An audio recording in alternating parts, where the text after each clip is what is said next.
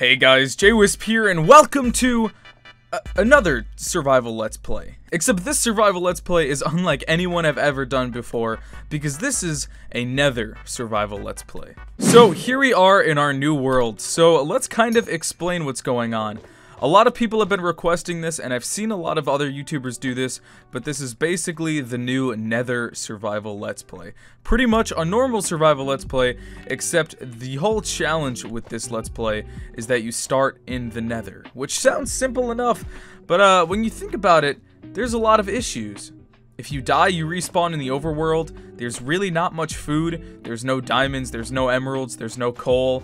It's really hard to find resources, it's easy to starve, and there's enemies at every corner that just want you dead. However, let's kind of explain what we have to do in this let's play. So the progression system for the Nether pretty much works like this. You gather the new type of wood to make yourself some wood tools. After that, you gather new blackstone, which is optional, to get yourself some stone tools. Or if you want to skip the blackstone, you can just go straight to nether gold. Use the nether gold to make gold tools and gold armor, and then after that you're on your way to start raiding piglin bastions and fortresses to hopefully get yourself some obsidian so that you can go to the overworld and kill the dragon. So that's going to be the main thing for the series. We are going to try to kill the dragon and complete this survival world. It's just going to come with a little bit of an extra challenge. But if we look at my inventory here, I actually have some items, and I have to give credit where credit is due. This whole Nether survival thing, I've seen a lot of other YouTubers and Minecrafters do. However, the idea of spawning yourself in with a respawn anchor and glowstone has to go to the YouTuber Waddles. To shout out to him, I will link his Nether survival series in the description. And pretty much what this allows me to do when I give myself the new respawn anchor is once I make a base, oh, I need to run away, or find a place I want to settle, I can simply place the respawn anchor down and then charge it with my glowstone so that when I die, I'll respawn in the Nether instead of the overworld. That way we'll be able to keep this entire let's play specifically just in the Nether. Now again, I will eventually go to the overworld, but that's not going to be for a while. So we have to start to look around here. I have to be careful because piglins and hoglins will both attack me. I'm not sure, do the baby piglins attack me as well? He doesn't have any weapons, but oh yeah, nope, they're okay. Oh, okay, yeah, they're in both directions. They're definitely going to attack me. So it seems like one of my main priorities here has to be getting myself some nether gold, because all I need is one gold piece of armor and the piglins will stop attacking me. But that's going to be the hard part, because even finding a little bit of nether gold isn't really the easiest thing to do. They lowered the spawn rates, I believe, for nether gold, and so it's a little bit more rare to find. Let's kind of see what we have to work with, though. We have a little bit of this new wood here, which you can replace as pretty much normal wood. So let's make ourselves a pickaxe, and just in case, also make ourselves a sword. Now, one of the hardest things in this let's play is going to be dealing with food, and how the heck I'm going to feed myself. Because the only real source of food is hoglins, and hoglins are going to be really hard to take down. The other source of food that I could possibly get is if I had a lot of nether gold and then I traded with a piglin. However, that's going to be a lot of work trying to get all that gold. So I'm just going to avoid the hoglins for now and eventually try to find some gold. And then maybe in the future, take them down. I also might, hopefully... Oh, okay, yeah, no, there was gold, but that's not happening. Actually, let's see. He only has a crossbow. Let's see if we can take him down. Yeah, no. This this isn't gonna happen. I have to find nether gold far away from any piglins. Oh no, they're still coming for me. How do I run fast enough? I can't. Oh, I don't know. But we might possibly get food from bastions if we're able to raid one. Why are they still coming for me, or fortresses? Okay, I might be... Okay, this is not good. This is not good. Oh god, maybe I need to put down my respawn anchor. Why are they still chasing me? What is happening? Why? Let me live, please. Please stop chasing me. Oh, nope, he's still Why? Why are you, Mr. Piglin? Listen. I'm just trying to start a new survival let's play. You can be the star of the series. You just have to, let me live long enough to get me some gold so you stop attacking me. How does that sound? But it doesn't seem like we're off to a great start because we're already low on health and low on hunger, and of course I had to spawn right next to a bunch of piglins. I could have taken some time to make my spawn really good and make sure there were no piglins nearby, but I wanted to make this a little more interesting, a little bit more realistic, and this is definitely a challenge. But I mean, hey, I was looking for a challenge. I decided to do this series, and I don't know. I might end up regretting this. I just have to figure out how I can get myself down to the ground without dying. I need to be very safe. I need to be very careful. I don't think the zombified piglins will attack me, will they? I think they're still peaceful. I really hope they're peaceful. Let's see. Just gotta make my way down. Okay, we can run. We can keep running. Now, I really need to find myself some gold before I can even get food. Or, what I might be lucky enough to find is wait for piglins to attack a hoglin on a hunt, and then maybe pick up the pork chops from the dead hoglin after the piglins kill it. That would be another option for food, and probably my only option for starting off to get food in the beginning here, because I don't really know how I'm supposed to kill a hoglin. It might be kind of hard. I know they're also scared of mushrooms, so that might be what we need. We might need a lot of mushrooms. I believe these crimson mushrooms are used to breed the hoglins, whereas the warped mushrooms... Oh god, we have to be careful. Oh god, no, please don't kill me. The warped mushrooms are used to scare them. They're actually scared of them and will run away. Okay, I need to make myself... I need to be careful. Oh, no! Oh! And, okay, there goes try number 1. Well, we already had our first death in the series, but we have to keep going. We're still in the same area. I have to be careful because there's those piglins right up there. Now, if I can get enough nether gold to even make one piece of armor, I should be quite literally golden. Because once I'm golden and have gold on my body, the piglins will not attack me on sight. They'll just be pretty passive. The only reason piglins will attack me if I have gold armor on is if I attack them first or try to steal something from their bastion. So I'll just get enough gold to hopefully... Oh, what are you trying to do, mister? Excuse me. I just have to get enough gold to hopefully make myself some gold boots, or maybe even pick up a pair of gold boots from them. And then they'll stop attacking me. Now, I could make better gold armor, except I just want to make myself some gold boots and then focus my gold on more useful things like maybe tools and weapons. Except I'm not sure if that'll be worth it. We'll have to compare, because I could make a gold sword and gold pickaxe, which would definitely be faster than a stone pickaxe and maybe do more damage than a stone sword. However, durability on gold items are really low and they might break fast, so it might not be worth it to use gold items. Let's just head over here. I don't see any piglins. I think we should be safe in this little corner. Let's see, we can get ourselves 7 gold ingots. Boom, we got ourselves some pants. So, we're doing pretty well for ourselves. Let's now make ourselves a pickaxe. Actually, should we? Nah, I'm gonna focus instead. Let's do a sword, because this does 4 damage. Oh wait, these have the same damage? Oh, I never knew that. I never knew. See, look how much of a Minecraft noob I am. I didn't even know that both swords had the same amount of damage. That's so weird to me. Huh. Well, anyways, on to more nether gold. We have to be careful around here. Okay, I see a little bit more gold. We have ourselves some zombified piglins here, but they are always passive.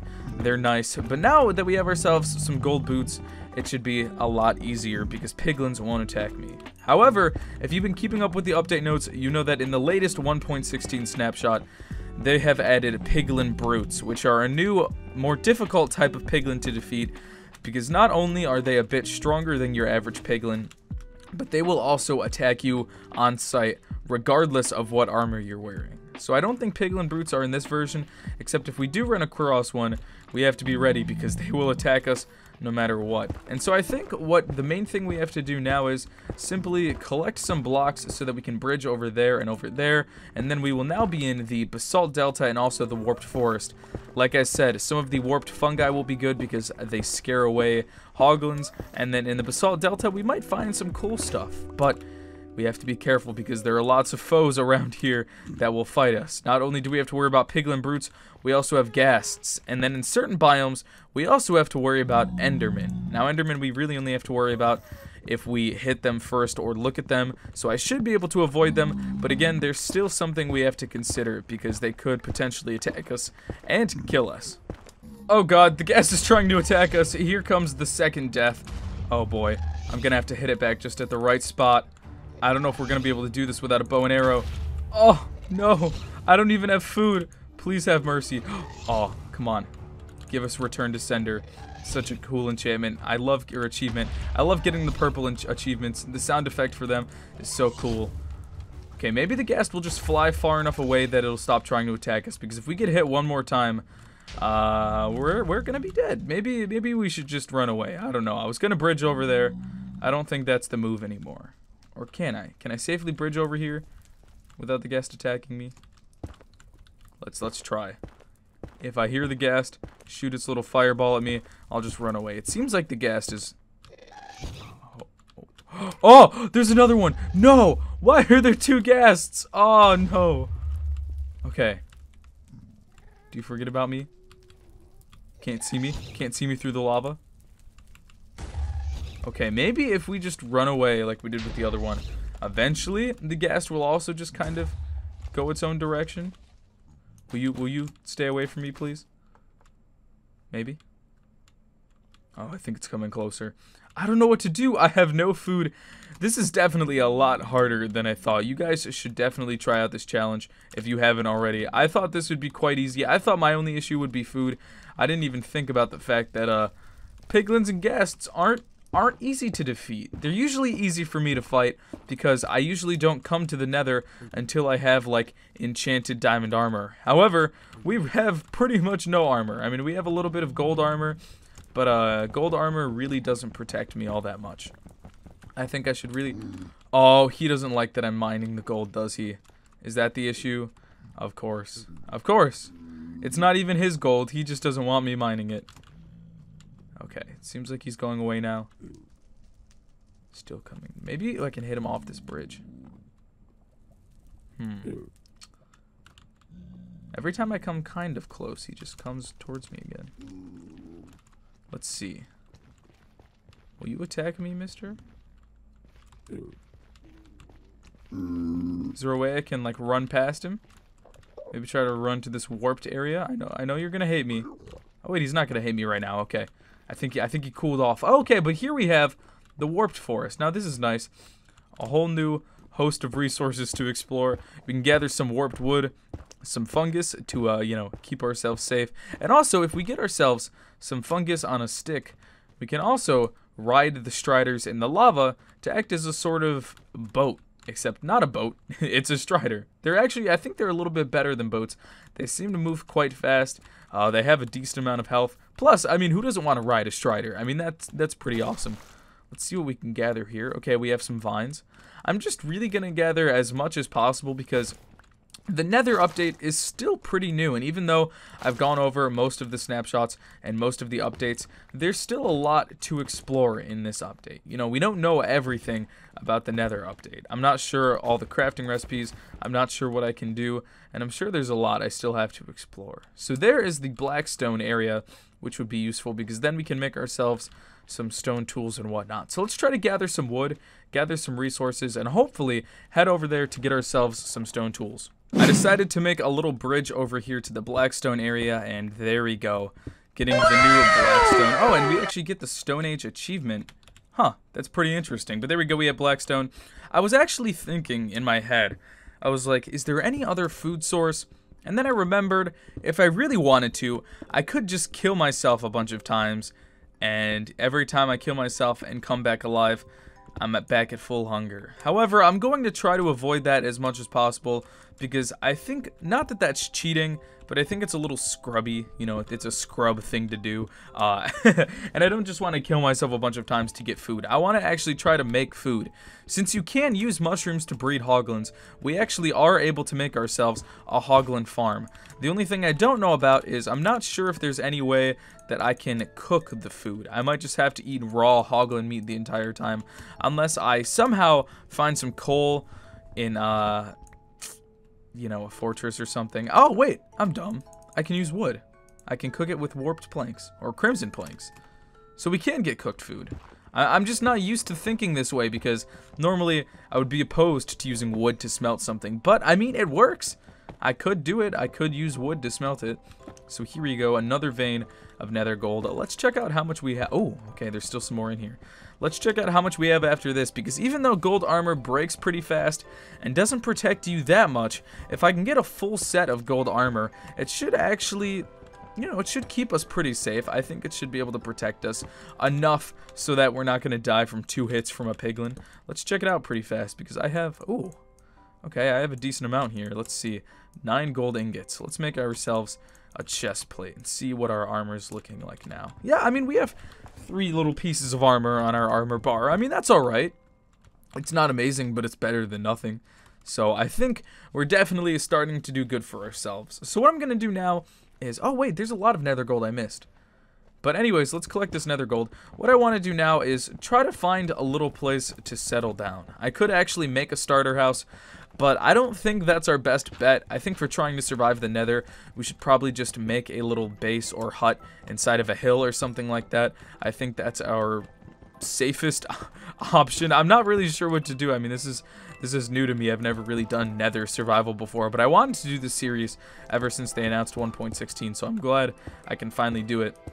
But maybe make a little hut or a house in the side of a mountain or hill or something, and then in there we can place our respawn anchor. So that way if we die anytime soon, we can actually respawn in a place we know. So let's kind of look around here and maybe find a nice place to settle down and make a house. Alright, so I've been traveling for a little bit, and I think I just quite literally found the jackpot.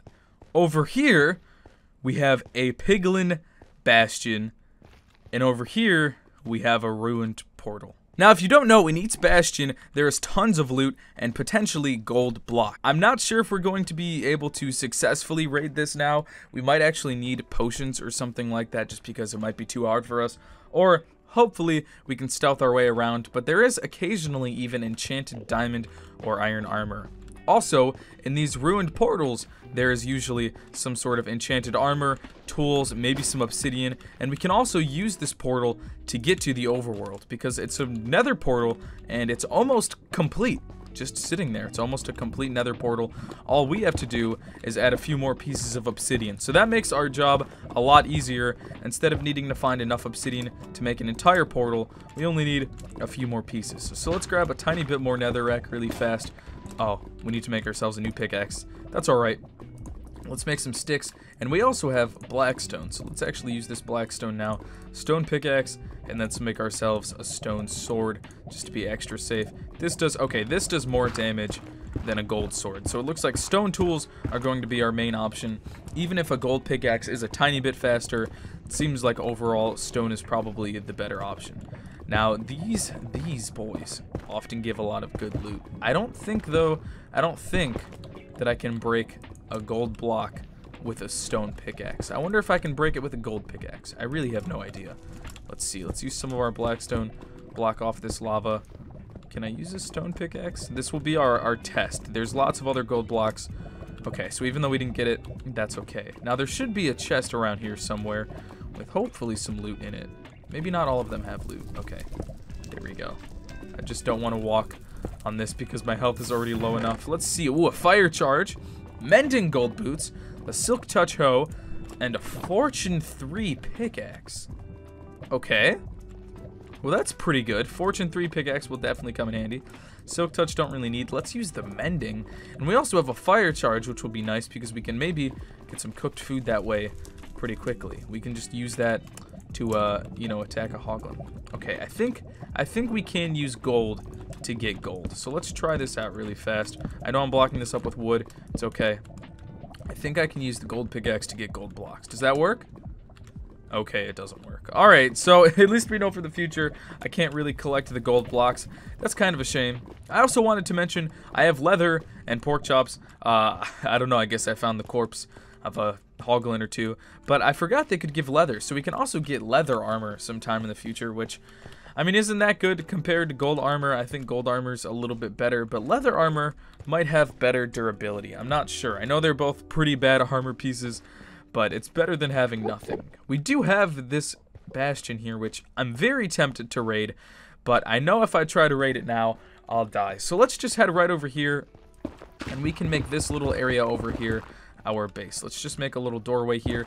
We can actually put a little door on it, and we can call this place our home. Oh, that was pretty quick.